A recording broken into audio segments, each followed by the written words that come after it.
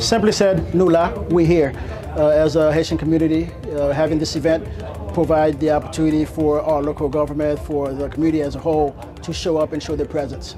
But in Central Florida, the Chamber is here particularly to help showcase the community, give them an avenue, an opportunity, an organization to belong to where we become the voice for the community. So part of the NEC is as well to embrace that diversity, also to give the message that all are welcome. So being part of that center is huge, making that connection.